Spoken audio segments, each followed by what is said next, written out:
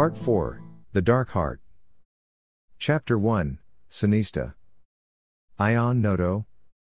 Who would have thought the Emperor to be a most generous man? I smiled as I read a copy of the letter I was about to deliver to Queen Marcella Benilda. A letter was signed by none other than her son, Emperor McQuinn Storm Aaron. It would cause many conversations in Akean, one that I was sure would spread quickly like a forest fire in summer. I was inside my room waiting for Rhodora Tulin to come back, hoping she had some great news to share with me. Canella became even more crowded, especially after the citizens learned about the trespass into the palace yard a few days ago. The ghosts had fought against the palace guards. And not only that, the Emperor had fallen. And war dogs, those big mutts trained by the palace to defend the Empire, had gone crazy and fought against the soldiers. Even the horses sided with the ghosts when none of them obeyed their master's instructions to ride hard after the ghosts.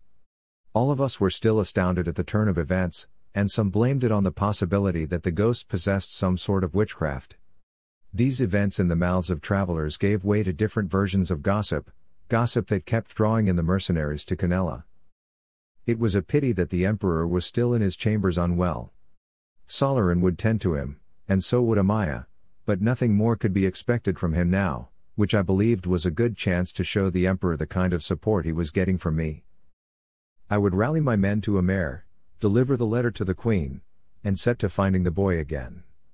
This time, as the Emperor had instructed, I would kill the boy. Although, I still preferred handing the boy to the Emperor alive. Somebody knocked on my door before it opened slightly, and the face of one of my men showed through the gap. "General, Rhodora is here," he said. "Let her in," I said without moving from my chair. Rhodora's figure came in. Her clothes fit snugly to her waist and chest. It was odd that I did not notice this before. I beamed at her. Inside my head, I was kissing her. "What news have you got?" I asked. Rhodora sat first before answering. Her eyes studied me. "We have to go back where we came from if you want to capture the boy," she said. Her eyes were glinting in the darkness. "Where is he?" "The soldiers found tracks towards Sonista." I doubled over, laughing. I shook my head. "No, they won't." "What did I say that you found so hilarious?" Rhodora asked indignantly. I was still shaking from laughter. "Not even my soldiers would go there," I said. "If you were pursued by soldiers, and there was no other place to go, wouldn't you go there too? Assume that you were a mere lad. What would you have done, Ion?" she asked. I stopped laughing and considered. Rhodora had a valid point there. But a place riddled by beasts? It was unthinkable. "Not to discredit you, as you always have brought me useful information. But this is... It doesn't add up," I said. "He's a boy. Who doesn't know geography? But who wouldn't want to face the beasts? Except he couldn't have known about the hubbubs residing there." "Even so," I yelled. "He would be mindlessly reckless if he had done so. Or it could be a trick to lure us there to get killed by beasts." "Does anything frighten you, my good general?" Rhodora asked. She knew how to push my buttons. I glared at her. "Nothing," I said. "Then, listen to me and believe me. I have sent soldiers to Sonista, and I instructed them to send word should they find anything useful." She paused as she handed me a scroll. "And this is the first of the many messages I got since then." I took the scroll she handed me. It was tiny, only a quarter of my thumb thick. When I opened it, there was nothing much to read. But when my gaze fell upon the words, I knew Rhodora was telling me the truth. "Assemble my men. Tell them we're leaving tomorrow," I said. A small smile crossed her face. "Why tomorrow when we can do it now? Your men stand ready." I stared at her, wondering why I had never thought before that she could be helpful to me. Her loyalty was unnerving. I stood up and walked to her side, and when I was in front of her, I grabbed her hand and pulled her to stand up before me. I stared into her eyes, drowning in them. "Because," I said, "there is still much more we can do tonight." Then, I kissed her. Tomorrow, we will go to Sonista. The Swordless Swordsman. I looked at Pyper and Kino on the horse. They were riding slowly so I could catch up with them on foot. Still burning up? I asked. Pyper nodded. I'm worried about him. Do you think we'll ever find a healer nearby? I thought about it. Canella would definitely have healers, but most Canellans were there in the Akean Wine Festival, and if they recognized Kino, I doubt any among them would help us. Worse, any of them could pretend to take us in, only for us to find out later that we are being handed over to the Emperor's men. I don't think we can risk that. You're a Nivan. You should know about herbs that could help out, I said. If I had spent my time picking out shrubs, maybe I would, she said forlornly. Would you like to ride with Kino? I'm tired of supporting him. Besides, his back against my body burns me up too. He's getting freakishly hot. All right. Pyper stopped the horse, and I climbed up. Pyper moved down, and Kino's back was immediately pressed against my chest like a lifeless sack. Whoa! He's way too hot, I said worriedly. Maybe we need to dip him in a pond. Douse him with water. That could work, Pyper said. Only there's no water around. Let's get back to the riverbank. It shouldn't be so far away. Then, let's go, she said. I pulled at the horse's reins to the left. If Kino's fever did not break, I wonder what would happen to him. Arden? Yes. Is Kino dying? Pyper's eyes were moist with unshed tears. I mean, I didn't hold him close because I didn't want to feel that he was slowly slipping away. Is he? Tell me he's not. Kino's body felt like molten lava? At least that's how hot I imagined lava from a volcano must feel like. I was worried too, but I could not let Pyper know. He has a fever and a festering wound, I said. This is common. Quila used to have infections. I stopped because I could not go through with the lie. I shook my head and caught Pyper's eyes. I don't know. I hope he pulls through it, but I honestly don't know. Pyper looked away, her shoulders hunched, and walked as though she was carrying the world's weight. There are other things we need to worry about. We did rescue Kino, and he should be a priority, but Pyper and I hadn't eaten any decent meal in days.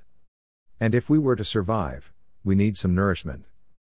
While you're down there, do you reckon you could find something to eat? Mushrooms, maybe? I asked. Yeah. It's like our luck to chance upon mushrooms. Sonista still gives me the creeps, but it's better in the morning with the light seeping through the canopy of trees, although I would not say it felt safer. A slight movement caught my eye right in front of us.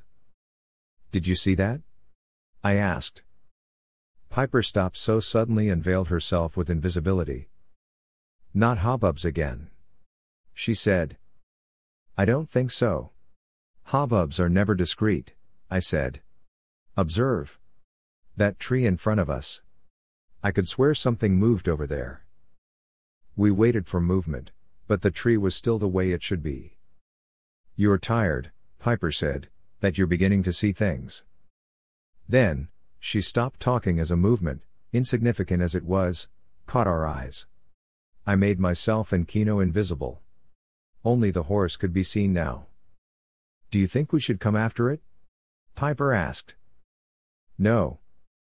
It could be another person lost in Sonista. We should help it.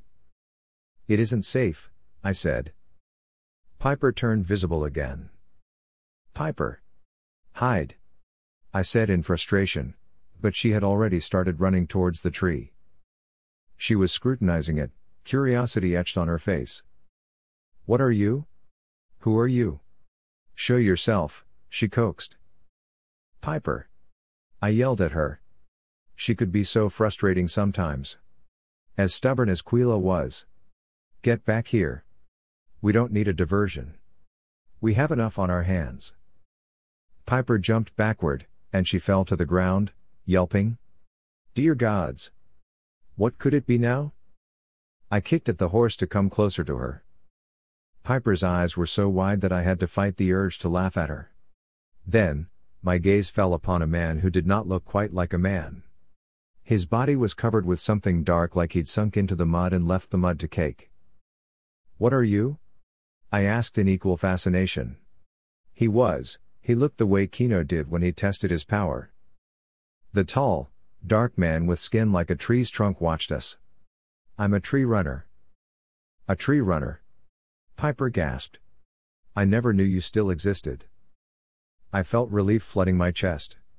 Tree runners were delicate men no matter how odd they looked. Or at least that's what the stories said. And, if I remember correctly from Quila's stories, they protected the secret of the last great black egg. "Were you spying on us?" Pyper asked. I wanted to kick Pyper for asking a question that seemed trivial compared to the location of the last great black egg of the dragon. The man laughed jovially. "I might have." "Why?" Pyper asked. I was about to join the conversation and demand knowledge about the last great black egg, but I was confused when the tree runner responded to Pyper's question, "You have one of us with you." "What are you talking about?" I asked, losing all thoughts about the last great black egg. "The boy. He's a tree runner too," he replied. "Oh, no. He isn't," I protested. The man looked confused. "But I saw him. He was like us. When you were fighting the hubbubs, we saw," he said. I felt the blood drain out of my face. "You saw us and decided not to help?" The man stirred. "It was not. I could not. Not after we had already helped someone else, and the other tree runners told us to keep away from humans. It's just not our way." "That's crazy. We were dying out there, and you stood there watching us," I said, anger coating my voice. I could not believe that some people, if ever they were, would be so heartless to let hubbubs slaughter us. "If it helps, I was standing nearby. If you had been on the verge of losing, I would have helped." "What a relief," I said sarcastically. "At least now I know we wouldn't have died." I was flushing all over. "And what are you doing here approaching us now, huh? Won't the other tree runners be mad at you for getting this close to humans?" I bellowed. "No," he said in a monotone. "And why is that?" "Because you have one of us. We have to take him away." "Oh no, you don't," I yelled. I must have yelled directly into Kino's ears because he stirred. "Wait," Pyper said. I had forgotten she was standing right beside me. "You said you met someone else here?" She said here as though it was ridiculous. I gaped at the tree runner. "They were traveling here when they were attacked." "They?" Pyper asked. The tree runner observed her, perhaps wondering if he had said something wrong. "Yes. There was a woman with 4 younglings traveling with her. I counted.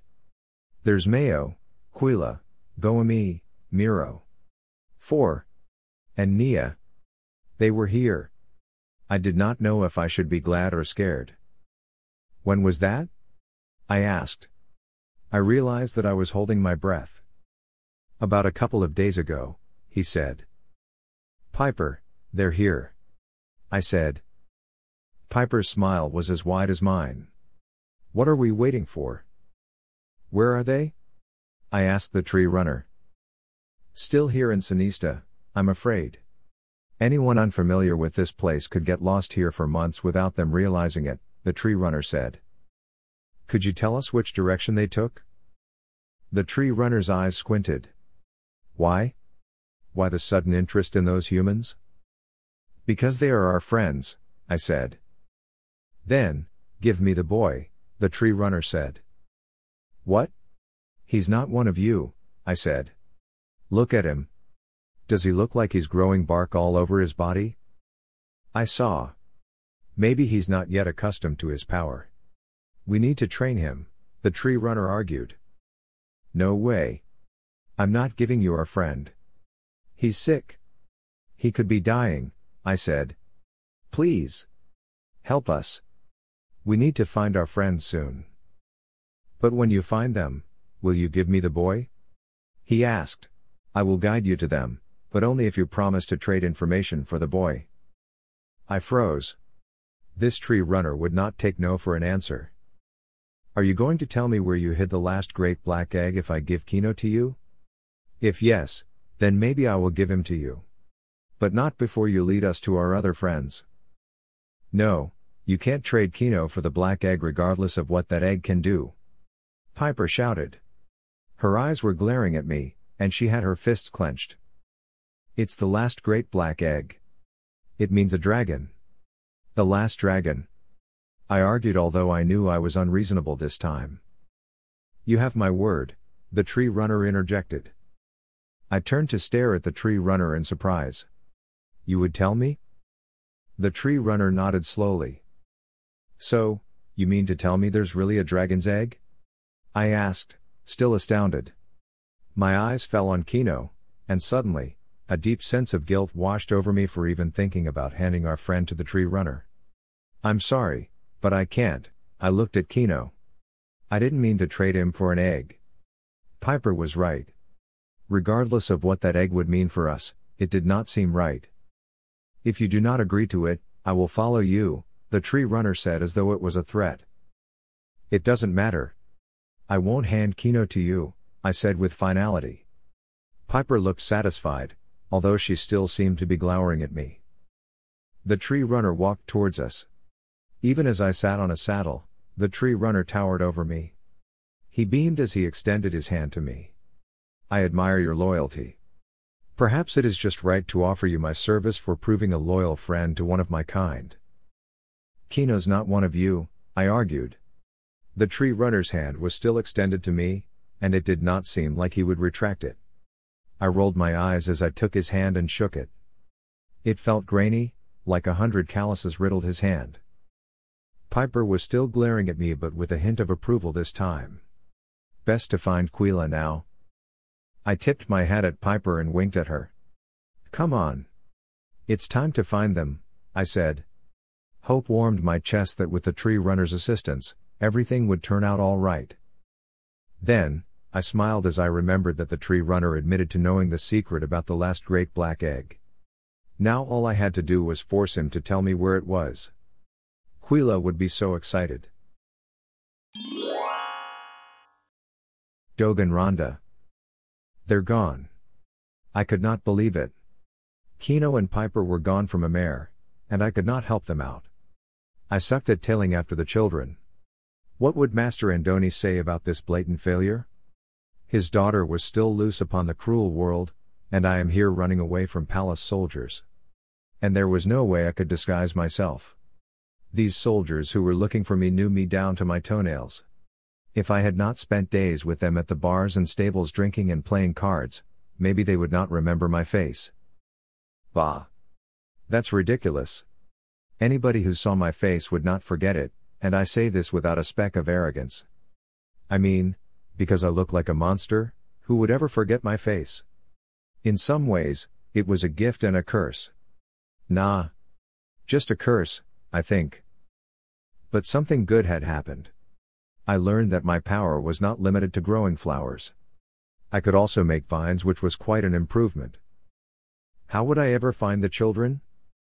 Soft footsteps trailed after me. Mani Ren? I asked. Is it you? There's no news about where the children went. They vanished into thin air, Mani Ren replied. They'd vanish in thin air. Pyper's a Niven like you, I said. And she can make Kino invisible too. The soldiers have returned to the palace. All of them were concerned about how the next events would play out. If the general... What general? I asked. General Ion Noto. The one who captured the boy, he said. I paled. General Ion Noto was the one who captured Kino? I asked. Bad luck. It should have been anyone but him. He had a reputation for being ruthless to the point that the soldiers believed he was the devil incarnate. Sometimes, he made decisions that were so vile it would put the emperor to shame. Afraid so, Mani Ren answered. Do you know him? Know him? I abhor him. I yelled, then I caught myself and made my voice softer. He is a bad man. Bad? That's all you can say? He likes killing people. But before he does, he tortures them first. Have you heard about the death of the famous 20? That was him who did that. He captured them and tied them up together. He gouged one eye socket out of each man, replacing the eye of the one beside him. Then, the other eye he took out and boiled them, and when they were hungry, fed it to them. That's vile. Maniren burst out. You don't say. And a lot more. If he had his hands on Kino, I wonder what he did to the poor boy. Maniren remained silent. The general went to Canella, fuming that the boy had escaped. Who do you think did it? I have no idea, but it could be one of his friends. I don't know how they managed to pull it off, I said thoughtfully. But I have to admit that Pyper has some incredible wits. She is a handful, Maniren admitted. When we find them, we must bring them back to Nivedon immediately. Laren would be worried. Andoni, well, he has a lot on his mind. I don't want Pyper's flight to worry him too. The problem was that I did not know where they went. Akean was a massive world, and if there were no clues left behind, then the task of searching for someone was like looking for one fish in the ocean. Soft footsteps hurriedly walked towards us. Maniren, I can feel them, one of the Nivens said. The voice was gravelly, and I could only pin that voice to Dorol. What? Tree runners, Dorol answered. Are you certain? I asked. Yes. We were inside the forest, a sinister place that was. We felt as though eyes were following us although we were invisible. But how could you know they were the tree runners? I asked. We have a close affiliation, Maniren said. They used to build our tree houses for us before the Emperor banished them. What do we do now? Should we find another route? Dorol asked. I guess that's the best way to go about it. But if tree runners were here, then it only means this place is.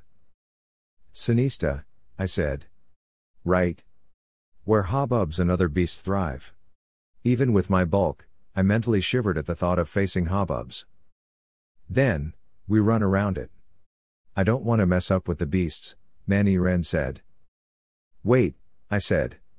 How far before we cross to Sonista? A mile walk, Dorol answered. We must get there. If there are tree runners, maybe they can help us, I said. I remembered meeting them once. My chest tightened as I remembered having to bury Lamare. And right after that, I made flowers grow all around her burial ground. When I had finished, tree runners came out of hiding. They called me little brother.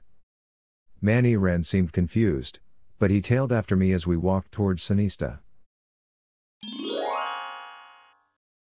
There were giant trees that looked older than Akean inside the forest. No wonder no one bothered to pass through it. But today, this could help me out in some way. I hoped. Maybe. I entered the border and felt a surge of nausea penetrate my being. It was like an oil slick had permeated my body. The vileness was horrible, but there was no way I would go out without trying first what I had in mind. I could feel the Nivens surrounding me, perhaps wondering why I insisted on being here. I knelt and touched the ground before closing my eyes. Then, one by one, the field started sprouting flowers, all kinds of them. I heard the Nivens gasp in amazement, and at the same time, I also heard a few of them chuckling. They never knew what my power was. They only assumed that it was my strength. I had never corrected them. When the ground was covered with flowers as far as my eyesight could reach, I stood up and waited. If there were tree runners here, they would approach me. They would sense my power and feel an affinity. The Nivens stood silently behind me, waiting for what would happen next. But nothing happened. Nobody approached us. Shouldn't we be leaving now? Maniren asked. No. Not yet, I said. We have to wait. He fell silent again, and we all waited. The trees started moving as though they were living. I stood there, pinned to the ground, mesmerized at what was unfolding before my eyes. Then, as though the trunks of the trees split, men emerged from them. The tree runners stood right in front of us. "What took you so long, brothers?" I asked. "There are those with you who hide," a tree runner said. The tree runners could sense the Nivens, the way the Nivens sensed them. "Maniren, show yourself. Tell the other Nivens to show themselves too." One by one, the Nivens' bodies appeared behind me. "Why did you come to us, little brother?" a tree runner asked. "I need your help," I said. "I am looking for my friends. It is not in our nature to mingle with your kind, at least, not anymore." But then, he paused and looked at the other Nivens before adding, "Perhaps we can offer some kind of assistance." Gods, I hoped I would find the children now. Mayo Kalo. "Don't you ever get tired?" I asked Quila. My stomach was growling again, and I looked up at the sky and noted the sun was directly above us. It was already midday, and we hadn't stopped to eat, much less look for food. "I'm hungry and tired," Quila replied. "But you happen to complain more." I frowned. "What's the use of our tongues if we don't get to use them for complaining?" I said. "Gossiping?" Quila jested, and I groaned in annoyance. "Do you know we've been going around in circles in this eerie place? How long has it been? I think we're approaching a fortnight, and we're still inside this crazy forest. We're lucky we haven't encountered any more hubbubs." "Ha! If we encounter more of them, I'll climb a tree." "I have thought about it. Hubbubs don't seem like they could climb a tree, so I'll be safe up in one," I said. "Why? Did you read that in one of your books back in school?" I shrugged. "Not really. No." "Then, let's hope we don't get the chance to find out if your theory is true." Quila's such a bubble popper. Sometimes I disliked her as much as I hated Miro, although I would say it was on a different level. I did not like Miro because he looked crazy and seemed to capitalize on his incapacity to lure people to do everything to his liking. "Kick at the horse harder," I urged Quila, and we kicked together. The horse galloped and caught up with Mistress Lamare's horse. "We're going in circles," I said when Mistress Lamare was close. Her forehead was creased in worry. "I noticed," she said. "This place is playing tricks on us. Can't we try a different route?" I asked. Gomi looked scared. "The last time I checked, all we did was head in a straight direction. We never took a turn, yet we're still here confined in Sonista." Quila nodded vigorously. "If Pyper were here, I think she would have thought of something to get out of this curse," I said. "Stop talking about curses," Quila said. "Why? Don't you feel it? The eyes are tearing at our bodies like they have been watching us all along. It could be the stupid tree runners for all I care, or the hubbubs. Or some other fancy beast I used to only read in books." I said. "Your imagination is freaking us out," Quila said. "Enough," Mistress Lamare said. Her face looked concerned and thoughtful, as though she was thinking of a way to get us out of here. "The river," she said. "The river flows in a direction towards the ocean. It should bring us out of this place and into another land." I nodded. "That should do it." We took a turn and headed for the river, but it was impossible to figure out where the river was. The sounds were so muted I thought the silence would deafen me. "I'm exhausted," I said. "Can't we rest for a while? Nothing will dare attack us in broad daylight." "You complain too much." "I told you to shut it," Quila said. "We must get to the river fast. The sooner we get there, the more confident I would be that we could get out of this crowded place." It was the first time I ever heard Quila say something nasty. "Cratty, huh?" I said, suppressing a smile. "So, it's getting on your nerves too?" Quila shivered. "It does. I'm scared to death. Even if we rest here, I doubt if I could fall into a deep sleep." She was right, so I remained silent and followed Mistress Lamare's horse. Then, we heard the sound of rushing water. It could only be the river. Quila glanced back at me. Her eyes twinkled, and her cheeks were pink from staying long hours under the sun. I think we'll find our way to Canela now, she said happily. Pyper, San Diego. I glanced at the tree runner. Everything I heard about the tree runners was right. They're gentle creatures, soft-spoken, and towered humans. Yet, at times, I would catch him scowling at me. Perhaps Sonista had corrupted him somehow. I was surprised to find out that their skin was like the bark of trees. We'd been following the tree runner for a while already, and every step we took brought us closer to reuniting with our group. This was surreal, but in a good way. Part of me was looking forward to the reunion, so I could return to Nivedon with Mayo and Kino. However, another part of me was reluctant to be reunited for fear that I would have to make 1,000 sandals as punishment for running away. But then, the reward was that I would see my father and mother again. I wished we could go home soon. The tree runner halted in front of us. "What is it?" Arden asked. "Trouble," he said. "What kind of trouble?" "Hubbubs?" I asked. Until now, I was unsure if we could trust the tree runners. "No. Men. Riding horses," said the tree runner. He looked flustered. "No one has dared cross Sonista in the past. Then in weeks, men have been coming in and out of this place. Well, mostly coming in, as none among you has managed to get out yet." I chilled. It was like he was cursing us to a life in this creepy place. "How do you manage to stay here? This place is horrible," I said. "It wasn't a choice, little one," he answered. "Make haste." He turned to the left and all but ran. Arden, Kino, and I followed him. We turned invisible so that no one could see us as we passed. The twins. I wondered how they couldn't figure out that the only way out of Sonista was to follow the river. Sometimes, they could be so slow. And now, I could hear the river. We were near it, and I could not wait to find Arden. The scent of the air was different when we reached the riverbank. It was as though we were in a different place. Everybody rejoiced that we had water and each had gone to refill their canteens. Mama was leaning over and washing herself up. Quila and that hateful Mayo were also bathing. They should have known that we could not stay long here. Danger spawns from everywhere. I drank from my canteen greedily and refilled it before flopping to the ground, watching them. "There's a boat!" Quila shouted. They stood up. Mama remained calm.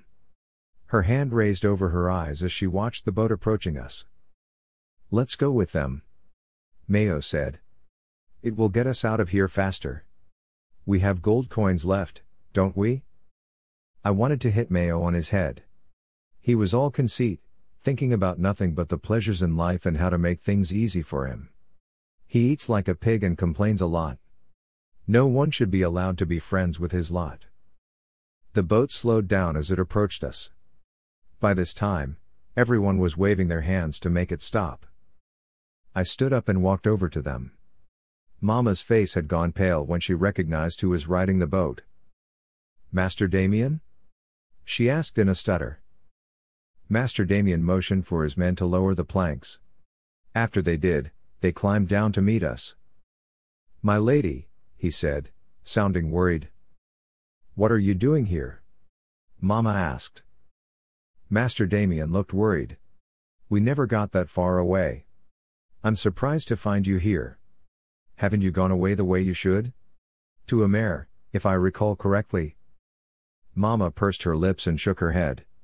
"We were not successful in leaving the place.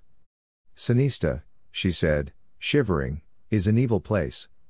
It never let us out of its confines." Master Damien paled. "Do you mean to say that you've been here since that time we left you?" Mama nodded. We thought the river could help us out. I mean, if we follow the river's flow into the seas, we'll find ourselves safely into the edge of another land. But you—" "I am so sorry, my lady," Master Damien said. "But that seems to be a remote possibility. My men are tired from rowing, our coals are all but gone, we are all hungry, and everyone is sick, dreaming of home. It seems like this place is playing tricks on us. Then, join us. Maybe our chance of leaving this place together will be better if we travel together. Master Damien considered. I am not certain. I will ask my crew. Then suddenly, the galloping of horses was heard all around us. In seconds, we found ourselves surrounded by Canellan soldiers bearing the palace's insignia. Now things were getting interesting. Ion Noto. The sight that greeted us was a quaint one. A lady was talking to a boatman, and a boat was waiting on the bank. There were children gathered all around.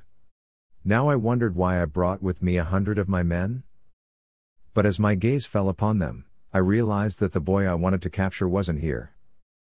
We surrounded them, and they huddled closer together. I dismounted and started walking towards them. A fine day, my lady, I said, smiling broadly. It was indeed a beautiful day for me. The woman stiffened and studied me. General Ion Noto, I said and extended my hand. She extended her hand and gripped mine. It was such a firm grip for someone who looked so fragile. When my gaze fell upon her face again, I was mesmerized, and my tongue caught inside my mouth.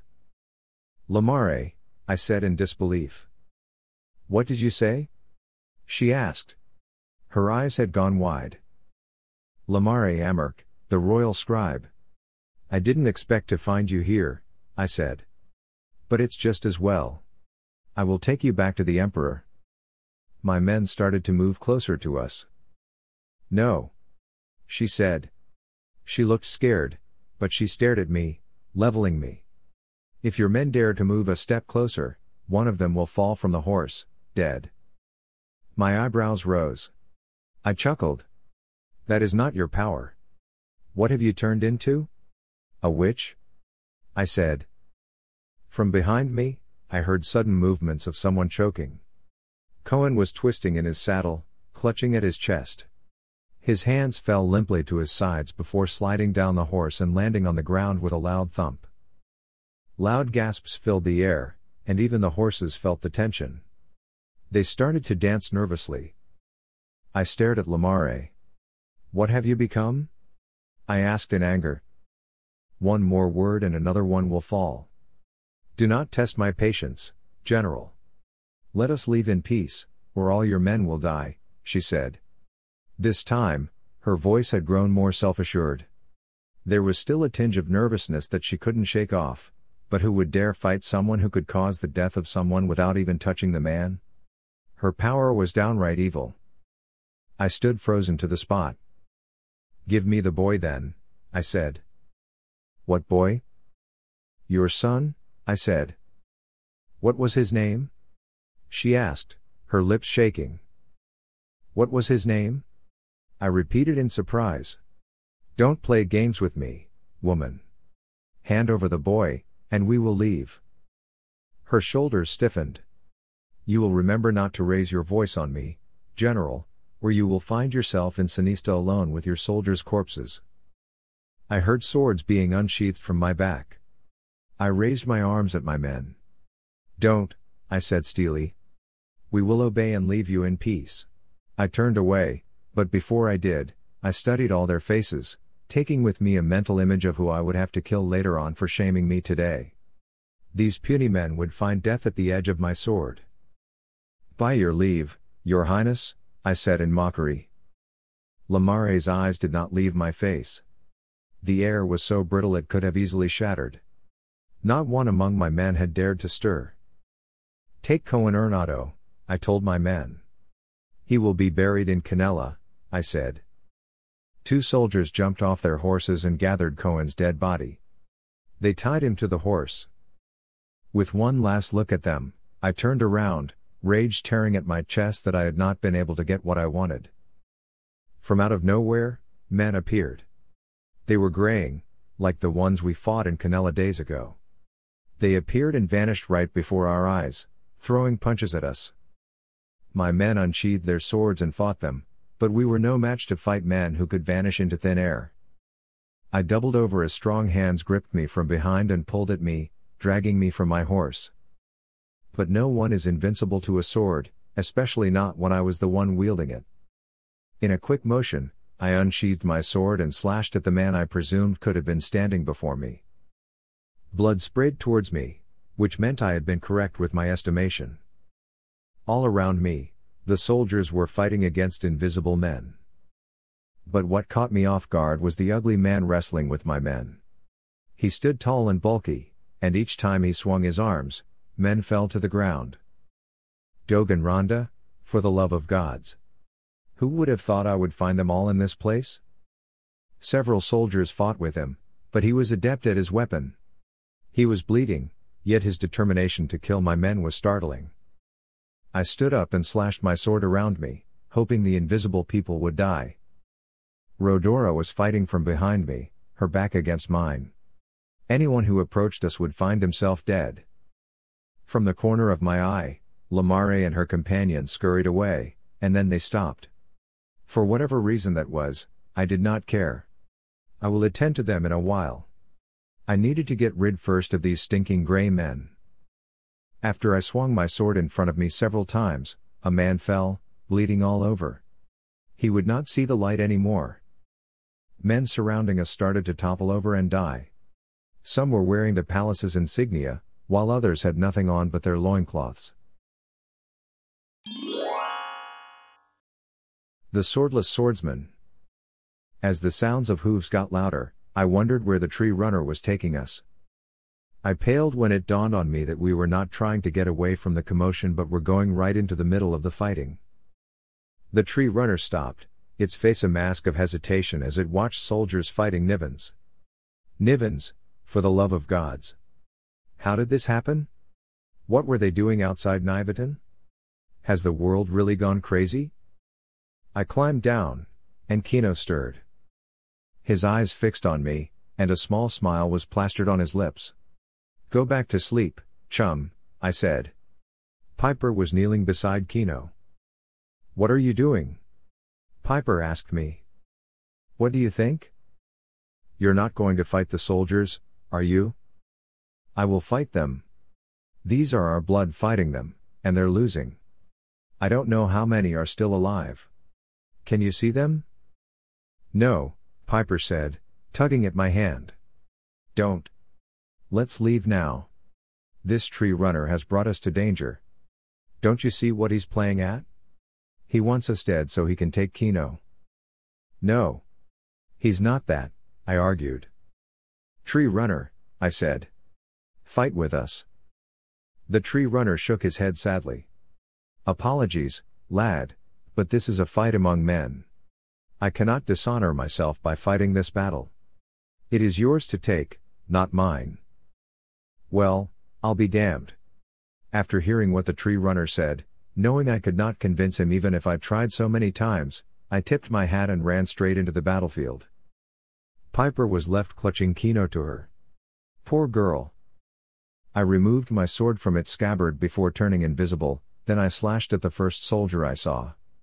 I thrust the sword right through his stomach and twisted the blade, carving out his insides. He fell, clutching at his stomach, eyes wide with terror. His body sprayed blood as he fell to the ground. I should have felt satisfaction upon doing that, but no. Killing someone so others may live is wrong. A soldier slashed his blade, and it almost struck me. I was quick, so I jumped back, but another soldier was slashing his sword madly behind me. The blade cut through the small of my back, and I lost control of my power. My body showed, flickering in the dim light.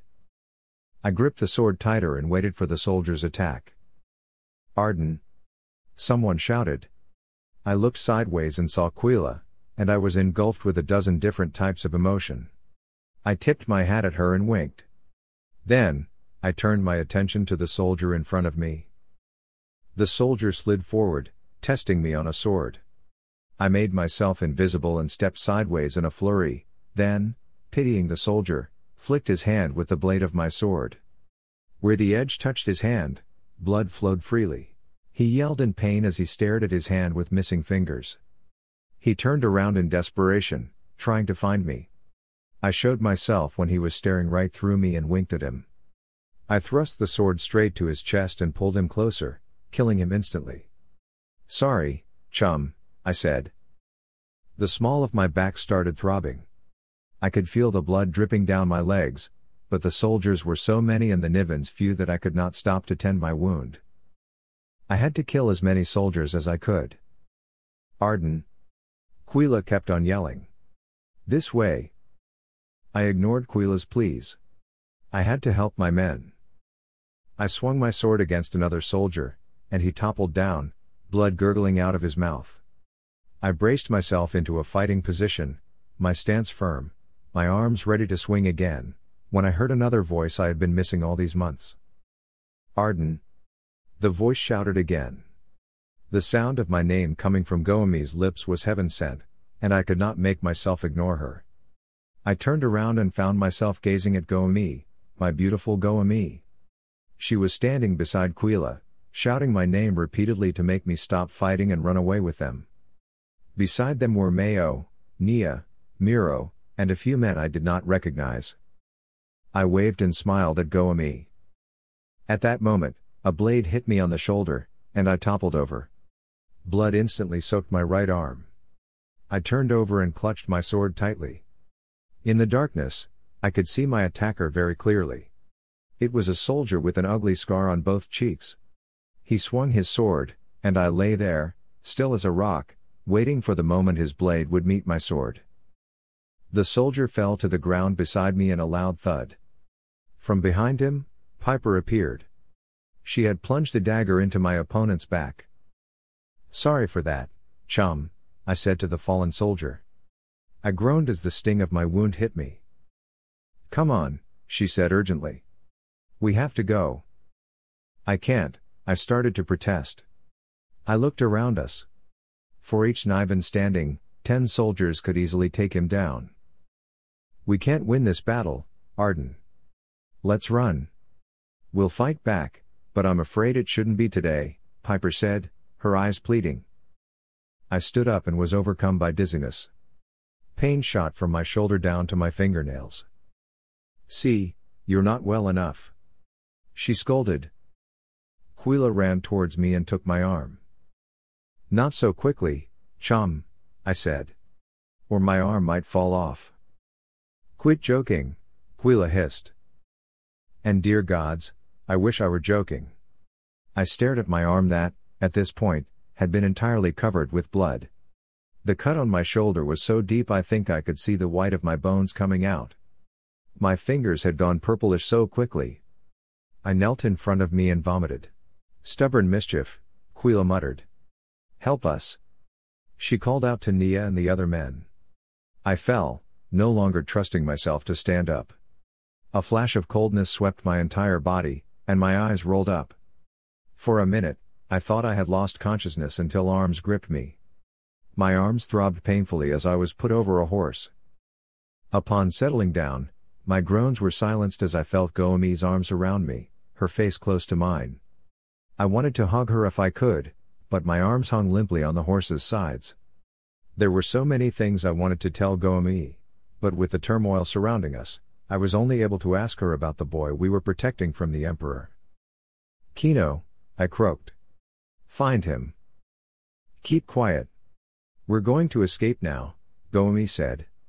Her tears fell from her eyes in silent streams down to my face. Where have you been? I missed you so much. Stop crying. I'm not dying, I said in jest before winking at her. Don't worry about me. Go after Kino. Find him. He's too sick to walk. Bring the men, then I added, please. Goemi nodded at high speed. Her hands brushed away her tears before rushing to Nia and the rest. My eyes blurred, and I thought I had fallen asleep until I felt movements from my back. I fought to open my eyes and saw Goemi straddling the horse I was on. She grabbed the reins and pulled at them. Hey, I said weakly. They'll take care of Kino. You don't have to worry about him now. I will ride with you, Goemi said earnestly. Go right in front, I said. I won't topple over. No. I have to watch over you, she said. She kicked at the horse, and we started galloping away. Miro will be furious, I whispered. Goemi shook her head. Under the moonlight, She looked so beautiful. It must have been hard for her to ride the horse with me leaning against her. I must have been heavy, and yet, she did not falter. Her determination made her even more beautiful, and I fell in love with her a dozen times over today. Do you know how often I wish to gaze upon your face like this?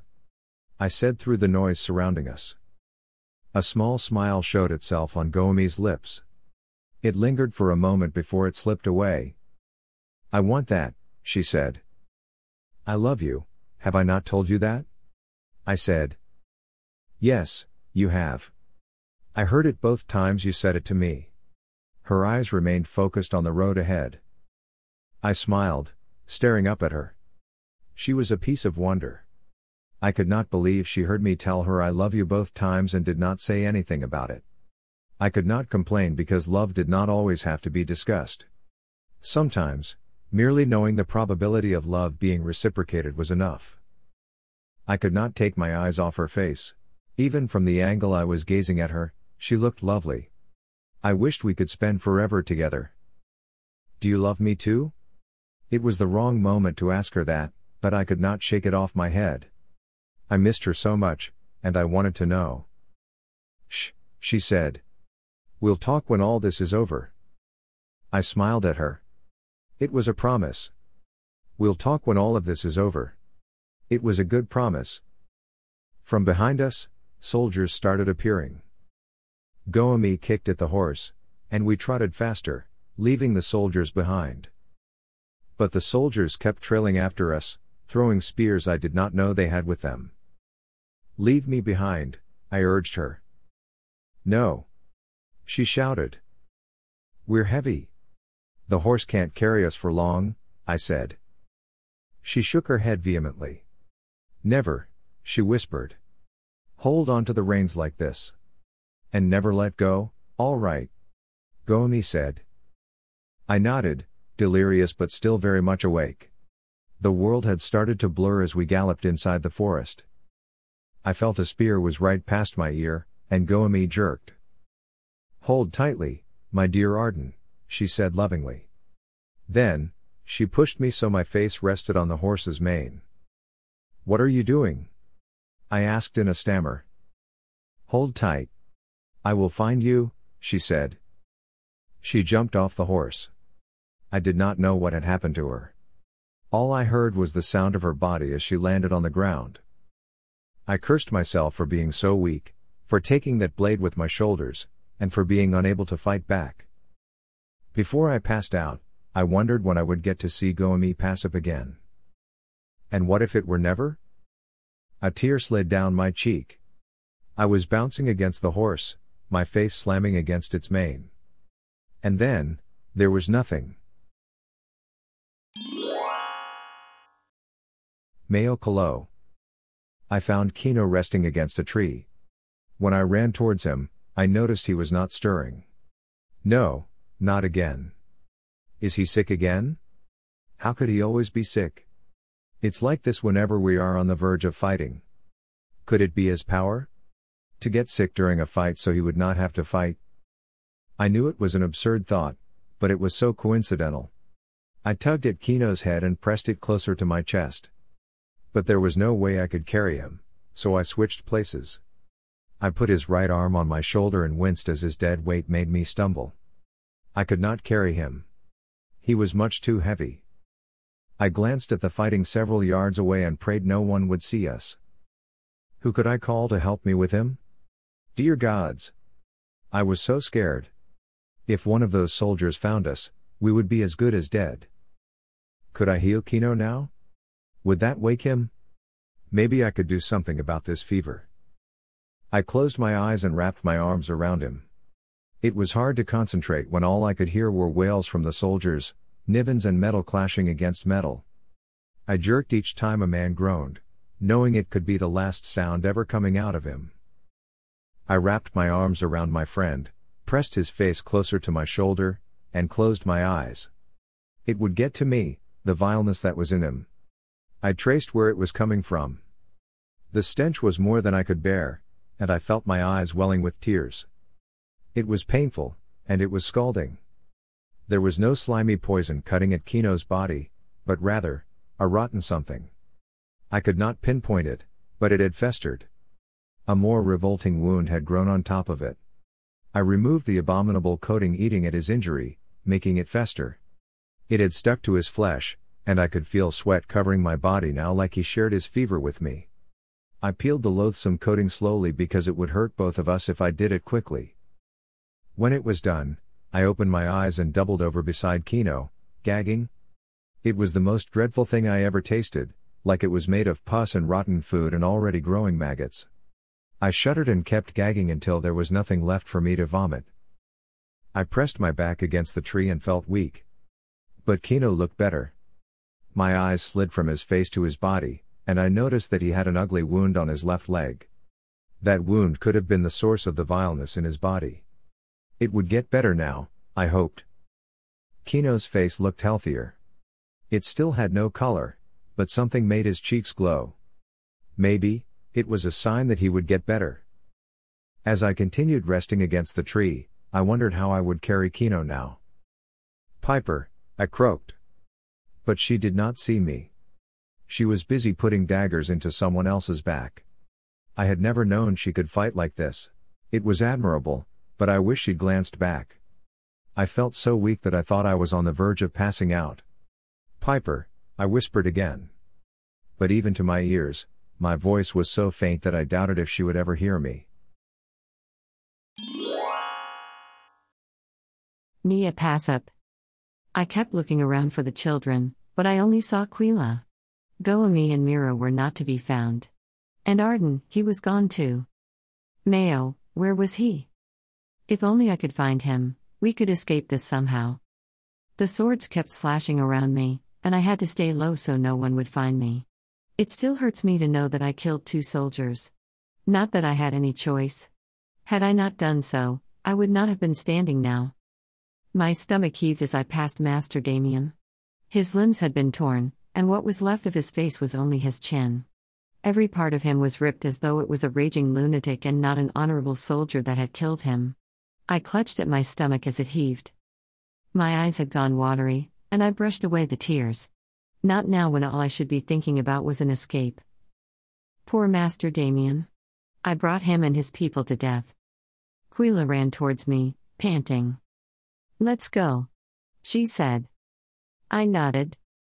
"Did you find them?" Quila asked. I shook my head. "They've got to be here somewhere," she said. I paled as I saw the blood covering the front of Quila's dress. She looked at me and shook her head. Oh no, this wasn't mine. It was from a soldier. Nasty one.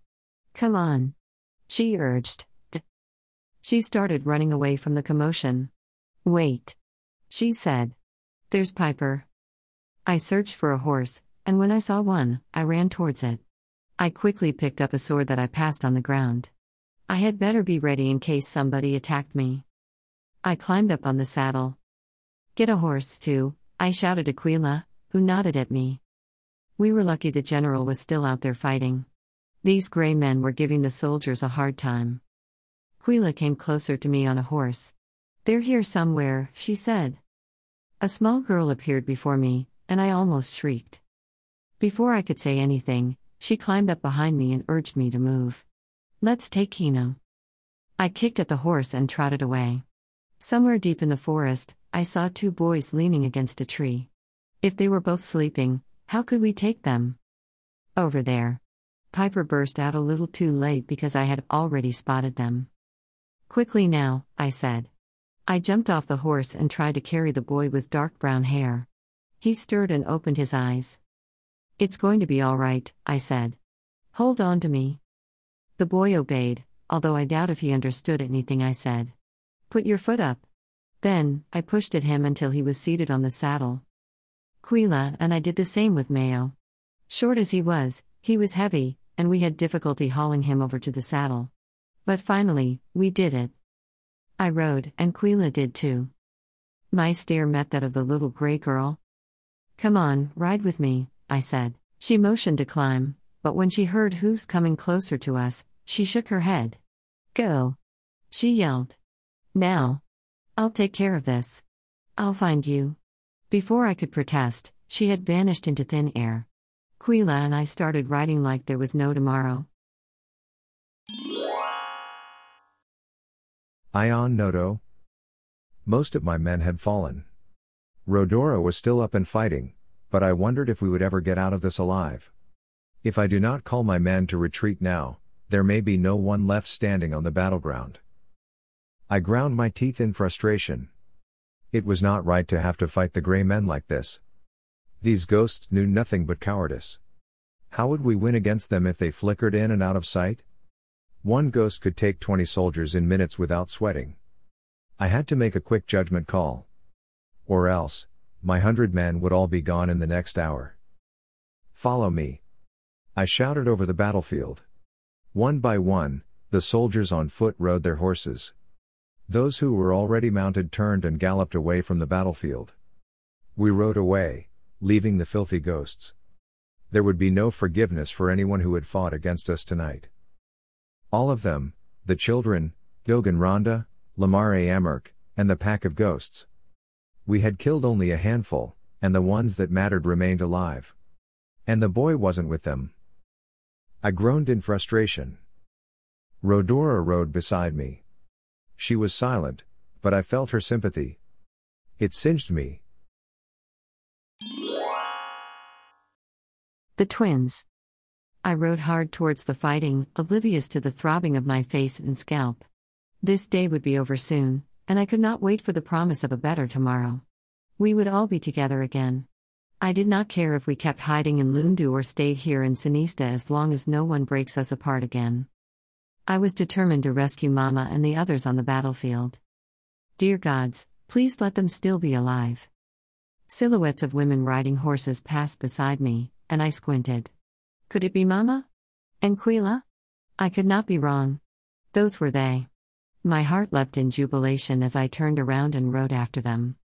The wind cut through my face, causing my tears to shower over the land as I rode faster. Mama! I shouted. Mama! Mia looked back, relief flooding her face. Straight ahead. I yelled. Miro and Arden are safe. Quila looked back, and her worry seemed to vanish upon hearing Arden was safe. I kicked harder. Since my horse was carrying less load, I could overtake them in minutes. Follow me?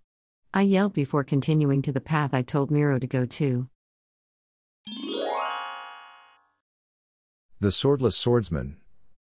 The horse had stopped for some reason, and the rough mane piercing my face woke me up. I squinted at the dark sky and wondered how long I had been out. My entire body ached, and I felt woozy. I moved my right hand and groaned in pain. Then, I stared in horror and found the ground pooling with blood. No wonder I felt lightheaded. I had lost so much blood. I heard footsteps behind me, and I attempted to raise my head. It was the unruly hare that I first saw. I had been afraid that it was a hubbub. If one came to me now, I would not be able to fight it. I smiled at Miro. It was good to see him, although, at the back of my head, his presence sent me what I referred to as unnecessary fear. Fear because of the fact that he could kill me again. I convinced myself he would not because he was Goemi's twin, and no matter what his actions in the past were, he was still someone who probably did not intend anyone harm. His disability made it hard for him to control his actions. Help me, Miro, I said slowly. Miro regarded me closely. He stopped a few feet away from me before moving closer to inspect my wound. Ugly, huh? I said to him. Then, I chuckled so he would not be so scared. Nothing to worry about. Help me out of this horse, so I can wrap a bandage around it. I wished he understood me. For some reason, maybe he did. He walked over to me and pulled at my torso, his hands gripping me towards his back. I groaned because it ached to be dragged like this. Luckily, my feet had gone numb, so they were spared the pain. I let out a deep breath as Miro successfully carried me from the horse. He walked slowly towards a tree before stopping as though he did not know what to do. Get closer to the tree, I whispered against his ear. And then, move your back against it. I will be able to slide down. Miro cooperated and followed my instructions. As I slid between the tree and his back, I cried in pain as my wound pressed against a stump. My eyes watered, and I could not blink the tears back. When I sat down, Miro bent in front of me with his head rocking back and forth the way it did when he was thinking. "Thank you," I said. "Could you tear a portion of my clothes, please? A piece that's big enough to wrap around my shoulder. I need to," I paused, gathering breath, "cover the wound." I glanced at my wound and was relieved to find that the bleeding had stopped. The big wound looked like a chunk of the flesh had been removed. The notion that part of my flesh was lying somewhere in the battleground of Sonista, probably with pests feasting on it now, made me grimace. I felt like vomiting. Miro held my head and pushed it slowly against the trunk. He bent down to rip part of my clothing. The sound filled my ears, and even that hurt me. Every part of me hurts. I opened my eyes and gazed at Miro. "Don't be scared, chum," I said. Miro did not answer and continued grunting until he was able to tear part of my clothing. He moved towards my right side and started wrapping my wound with the cloth. "Hey," I said, coughing out a laugh. "I didn't know you could do that." Miro kept on wrapping the bandage around my wound, and I was touched by this gesture. I thought that with his condition, he would just drape the torn cloth over my shoulder. That would be enough protection from the insects. Maybe he did not understand the world at times, but I was only happy he seemed to do so right now. He kept covering my wound, and though the wound throbbed, the bandage stopped my right hand from numbing. I moved the fingers on my right hand and was pleased when I saw them stir. Blood had caked my fingernails. "Don't worry, chum," I said. "Everything's going to be all right. Those soldiers we fought back there, they're evil. They want to capture Kino. They want to kill all of us, and look at how it ended, huh? We're out here alive. You don't have to worry about Goemi. She's a brave young lady. She'll come back to us." I tried to catch Miro's eyes, but it was impossible. He kept on looking downwards. I wanted to assure this young man that he would not be alone in the world. That Goemi, Nia, and all our friends would make it through this. He must have been so scared, and my heart went to him. I put my left hand over his and squeezed it. "Listen, it's going to be all right," I said. He did not move. He kept on rocking. If my shoulder had not hurt, I would have given him a hug. "You know what's beautiful about the night?" I told him, trying to pass the time. "It is the only time that Akeans can see the stars. The gods created them so that in the darkness, people would have enough of something to yearn for.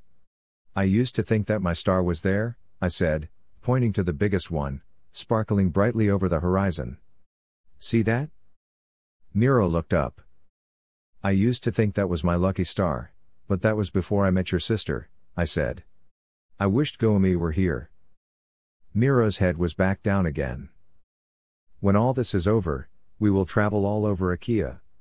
There will be no soldiers pursuing us because our great traveling show will be applauded by Akeans. Not even the Emperor himself will be able to stop us from performing. You'll be there. You'll be the most handsome usher in the show. Goemi, she'll be performing too. Maybe I'll teach her how to work the sword. And your mama too, you don't have to worry about her. She's good with horses, and the crowd will love her. Everyone is fascinated with beautiful people, especially if they have talent. Your mother has both," I said, smiling kindly at Miro. He had stopped rocking. I could only presume he was listening intently. "I love your sister," I said. "I know I shouldn't be telling you this, but that moment she unfroze my heart, she started something inside it, a love I knew would captivate me down to my last breath. I am not afraid to tell her I love her because if not for love, what do we have? Although I think she's scared. I don't know why she never told me she loved me back. But I feel like she does, and that's better than hearing the words." I paused. "Although hearing her tell me that would be wonderful." "But she said, when all this is over, we'll talk. And what have I got to hope for but for her to tell me she loves me back?" I smiled again. "It was a good promise, right chum?" I asked, trying to engage him in conversation.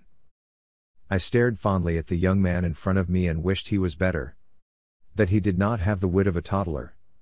That he could someday also be fit enough to profess to the woman he would love, and later, marry and have children with. I wished him all that and more. He is family to me now because of his ties to Goemi. Miro glanced up at me, and his eyes met mine. I smiled kindly at him. Everything's going to be all right, I told him. It was better to tell him this when he was staring at me. He had beautiful eyes like Goemi. She told me to tell you she loves you too, Miro said. The unnatural slur of his voice was gone, and my eyes widened in astonishment, glad that he was well. At least for the moment, he was well. Goemi would be delighted. All at once, my heart seared with pain, and I clutched at my chest, panting, breathing hard. My eyelids fluttered, and before my vision blurred, I caught sight of Miro's eyes. He has Goemi's eyes, but there was one big difference: Goemi's never displayed hatred.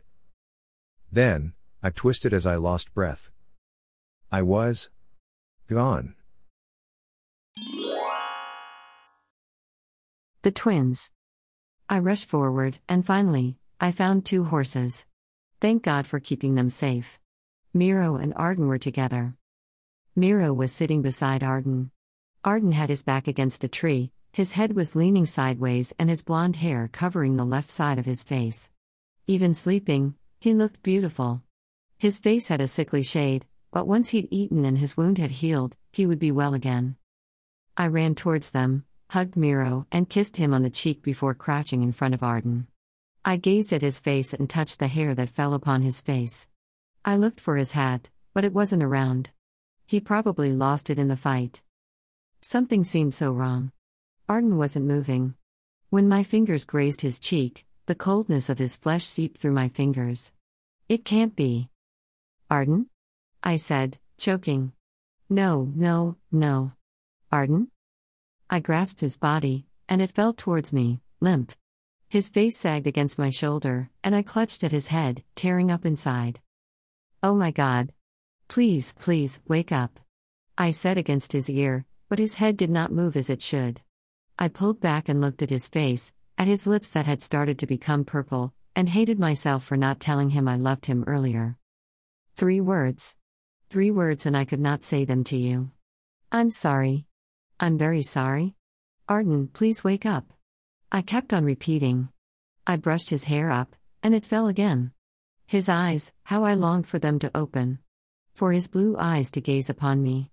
It had only been a few hours ago when they did that. And now, he's gone. I sobbed because I could not restrain them anymore. You're so unfair. Fighting the way you did. If you had not fought and came to us when you should, you would not have gotten that awful wound and would still be with me. I choked upon remembering it was me who called him. It was me he was smiling at right before the sword landed on his shoulder. It was me who should be blamed for his death. I collapsed on the ground, right beside him, and I pulled at his body. He was heavy. Gods, he was heavy. I held him tightly as my tears fell down his face. Miro was watching us. For a moment, our eyes met, then he looked to his right. He lifted his right hand and brushed away the drool from the side of his mouth. There was something about the way he moved tonight that bothered me. Yet, I had no time to dwell on it. Because I only had Arden to think about today. I could not get enough of this young man. How would I ever live without him? The gods must have hated me so much. To bring someone like him into my life only for him to be taken away again. Was there no other power that could bring him back to life? Because if there were, I would set sail across Akean just to bring Arden back, but he lay on my lap unmoving. His right hand dangled limply to his side while his left hand was pressed against his stomach. His long legs sprawled in an awkward position, but I knew he would not mind. They could not go numb anymore because he was gone. When was it? When was that time I realized I loved him? It was right before he went away. That time I ran away from the hut, and he chased after me. That time we were sitting together, and he edged closer to kiss me. Only he had not. Because right before his lips met mine, he had told me, "Don't let me kiss you if you have no intention of falling in love with me." I panicked and pulled away from him. He'd never know now that I did because I had fallen in love with him, and I was scared. I looked at his face again and missed him. His lips would not smile at me anymore. His eyes would not wink at me anymore, and his right hand would not tip the corner of his hat anymore. All those gestures that endeared him to me were gone. With all my heart, I leaned closer to him and kissed him, hoping that his spirit was somewhere near and he could see how important he was to me. I kissed him, hoping that love would be enough to bring him back, but his lips were cold and lifeless, and the memory of this moment, the first time my lips met his, would soon be erased. Mia and Quila came trotting on their horses. They climbed down and pulled at Mayo and Kino. When they saw me, their eyes looked at me questioningly. Mia's eyes widened, and she gasped, covering her mouth with her hand. Quila's eyes widened equally, and she shrieked, piercing the night with the anguish she could not contain inside her chest. I wanted to wail, too, to let the world know what Arden's loss meant to me. But I remained still, clutching at Arden's body. Because I knew that I had limited time with him now. I wanted to make the most of it. Quila ran towards us, and upon reaching us, she grasped Arden's head and started yelling. "Arden! Wake up! Wake up!" she yelled. When Arden would not move, she asked in a very soft voice that tore at my heart, "Who's going to call me chum now?" Then, she started sobbing. I gazed up, not wanting to watch Quila's pain, and found myself staring at the sky.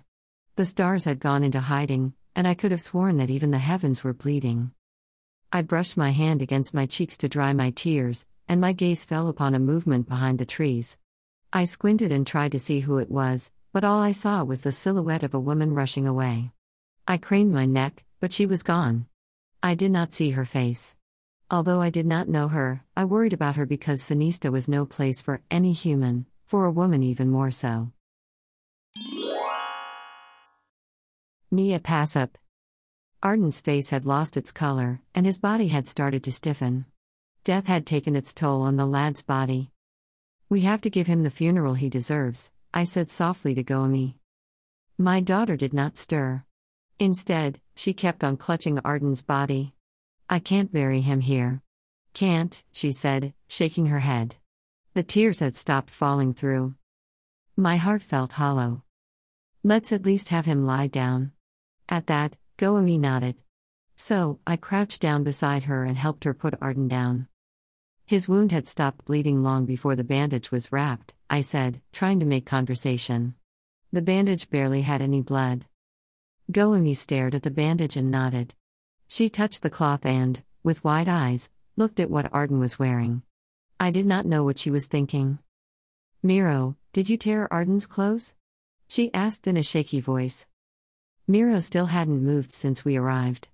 He appeared brooding. In a way, maybe that was how he mourned people if ever he understood what had happened. Goemi walked over to Miro and bent down in front of him.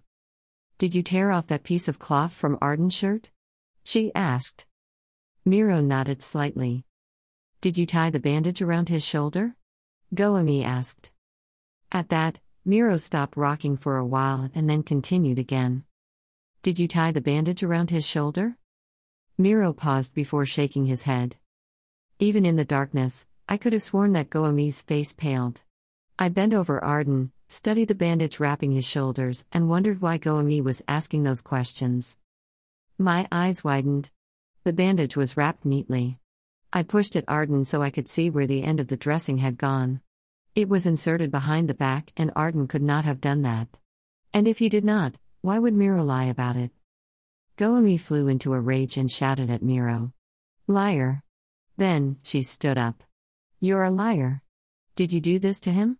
Did you?" She rushed towards Arden, hands working frantically over his chest. "How could you, Miro? How could you?" Then, she pressed both hands to Arden's chest and shrieked. I could feel it. "The taint that you left behind," she paled and collapsed. I gasped at what Goemi was saying. Did Miro freeze Arden's heart? I turned to look at Miro. Goemi moved over Arden again, and with a fresh batch of tears, she hovered over him, eyes shut tightly as she tried to bring him back to life. But more than an hour had passed, and from what I understood of Miro's power, whatever he touched for more than a few hours could never be revived. So, Arden lay there under the dark sky with his heart frozen. Forever. Dogan Rhonda. There were only 4 of us traveling now. Beside me, Manny Ren limped. We looked quite a pair, limping bastards. The other 2 Nivens were Yusan and Ames. Both were not hurt. Not even a scar on their bodies, but not without a cost. My arms were sore from burying the 8 Nivens that fell in the fight. It wasn't only my arms that hurt. Most of the damage was actually to my spirit. I groaned loudly without meaning to. We were lucky to get some horses. If I wasn't mistaken, we had at least cut down the general's men to half. We caused enough damage to their pack. The tree runners surprised me. I never thought they would not join us in the battle. After herding us to where the soldiers were, I thought they would at least help us in our fight. But no, they had disappeared like they did not care whether their so-called little brother would die out here. Cratty asked tree runners. Something bothered me. I thought I caught a glimpse of Lamare. A woman who probably was as short as she was out there fighting. But I had buried her myself, and I could only conclude that my eyes played tricks on me. Did you see her? I asked Manny Ren. By her, I meant Pyper. She was there. I should have gone after her. The only trouble was, there were too many soldiers, and I had to fight with you. I shook my head. Stubborn girl, I said. But she's brave, isn't she? Nivens have no option but to be brave, Manny Ren started. When you grow up in a place where you are taught that any time someone could come and conquer your land, and outsiders could start killing your people, there's no other choice but to be brave. I felt sorry for the Nivens. It shouldn't have been like that. Girls were expected to play with dolls, and boys to enjoy the ponds. No one should be taught how to use a dagger the moment he or she could crawl. Cratty things happen, and so here we are, Manny Ren said. He frowned. Why don't you ask one of those tree runners if they can lead us to where Pyper went? They're a crazy lot. Don't want to have anything to do with them anymore, I said. Cratty bastards leaving us like that. If they had helped us, they. I paused, thinking about all the Nivens that fell, would still be with us. They didn't mean to, Manny Ren replied. I looked behind and found Yusan and Ames trotting. They were not talking to each other. Their faces were long, probably still mourning over their friends' losses. What do you mean? I asked. Tree runners don't fight the human war. They have a lot of honor. Honor? I say they have no honor at all. Can't they see who the bad men were? We were fighting the soldiers. That's all they saw. I groaned. It's not right to run away from war. The least they could have done was to pick a side and fight for that side. Those who could not do so were nothing but cowards who spawned a good excuse to avoid fighting. They chose to save their own lives. I shook my head. It still wasn't right. You know what's not right? Manny Ren said. It's us going around in circles in this place when we could have easily asked the tree runners to help us find the girl. What would you do if when we reach the poor girl, she's already dead, and half of her body is already eaten by hubbubs? It was an ugly picture, but it worked on me. Maybe now's not the time to be so arrogant. Perhaps we needed help from tree runners. All right, I said. Then, I stopped the horse and leapt down to the ground. I put my hands on the ground, willed for the flowers to grow, and waited a few more minutes for the tree runners to appear. Quila Tash. I stared at Miro with wide eyes. He could not have. Or did he? Did he really? It was Goemi who was claiming Miro froze Arden's heart. If anyone among us should be defending Miro, it was Goemi, so why was she the one pointing that accusation at Miro? Because it was true. The truth stung me. Arden did not die because of the wound. He was murdered. Before everything sank in, the sounds of hooves surrounded us. Are there any more soldiers? I asked frantically. Nia looked concerned. Help me, she said before she went to Mayo and lifted him up. I pushed at Mayo's butt, grunting. And then, he was on the saddle. I rode behind him and clutched the reins tightly. Goemi, help me here, Nia said. Goemi was frozen to the spot. Her face was a mask of hesitation, of pain, and of anger. "I can't," she said. "I can't leave Arden behind." Nia walked over to her, slapped her on both cheeks, put her hands on Goemi's shoulders, and shook her. "If we don't leave now, we're as good as dead. Arden's death would be for nothing. Do you want to die here? Then, take his sword and stick it through your guts." Nia was fuming. It seemed to work. Goemi flushed, and then, she all but ran towards Kino. She helped Nia carry Kino to the horse. After that, Nia mounted, too, while Goemi ran back to Arden, kissed him one last time, and grabbed the other horse. She was crying again, and I felt like choking, too. Then, I remembered something. I jumped down from the horse and ran towards Arden. "We have to leave now. Quila, get back here," Nia yelled. The sound of hoofs was getting louder and louder. I crouched down over Arden and unbuckled his belt. Then, I stood up as I strapped the belt holding the scabbard around my waist. Before running back to the horse, I unsheathed the sword. The sound the sword made as it brushed against the leather sheath sent chills running all over my body. "I will have this, Arden," I said softly. "I will remember," I promised. The ruby on the sword's hilt glinted in the night, blinding me momentarily with its sparkle before I put the sword back in the scabbard. Arden was lying on the ground. He looked peaceful, like he had not witnessed all the fighting earlier. I bent in front of him, and for the first time, I kissed his cheeks. I dropped kisses on his eyelids too and said goodbye. I ran back to the horse and mounted, but my heart was heavy, knowing it was the last time I would see Arden. There would be no new adventures with him. That moment a while ago when I said goodbye was final. But there was nothing more I could do for him.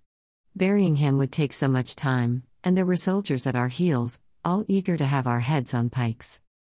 "Let's go," I told everyone. Goemi turned to look at Miro. Her stare was so cold that I got scared for her twin. "Let's go," she repeated to him. "Are we taking him with us?" I asked. "He's a murderer. If he goes with us, who knows who he'll kill next? What if it's Mayo or me?" I ranted, rage coursing through my body. Miro stood behind us, barely moving. Goemi's shoulders froze. "He is still my brother. He is special. If I don't take him with me, he will become dangerous to everyone else. At least with me, there's something I can do to reverse what he's done," she argued. "Yeah. Look how Arden is still dead," I said sarcastically. Then, I felt the sting on my face as Goemi slapped me. I looked up and threw my hands around her neck. Then, I pushed her to the ground, biting, clawing, and hitting her alternately. But Goemi was also hitting me back, and she met every attack with a blow against my face and body. Mayo and Nia came down from their horses and pulled us apart. Tears spilled down my cheeks. Goemi was crying too. "Stop it now. Let's go," Nia said. "Come on, Miro. Ride that other horse. We leave Sonista together." Then to me, Nia added, "Goemi's right. Miro will pose a danger to everyone else if we leave him behind." Miro walked slowly towards the horse and mounted. He kicked at it and turned around, leaving us shocked. Goemi ran to grab a horse and follow her twin. "No. Goemi, get back. We can't go after him. The soldiers are right there," Nia said. "But Mama, if the soldiers capture him, Miro will find himself surrounded by dead soldiers," Nia said. "We must leave now, or else we will risk everyone else. After that, we will look for Miro." Nia kicked at her horse and started galloping the other way. I looked at where Miro disappeared. I hoped we did not run into him again. I wished Arden, and I had never met him. The moment Miro froze Arden's heart was also the same time my heart froze at the idea of possibly holding affection towards Miro. All of us were riding hard now. I turned to look back to the spot where we left Arden. I squinted as a graying girl stood up from beside Arden's corpse. She rubbed her hands against her face as though she had been crying. She looked in the direction where the sound of hooves was coming from. She doubled back and looked at Arden again before mounting the horse. I put my eyes back on the road, hoping Pyper would reach us soon. We needed her. We should stand by each other. With Arden lost, I really don't know what will happen now. Or how the silly moons would still manage to bring happiness into my heart.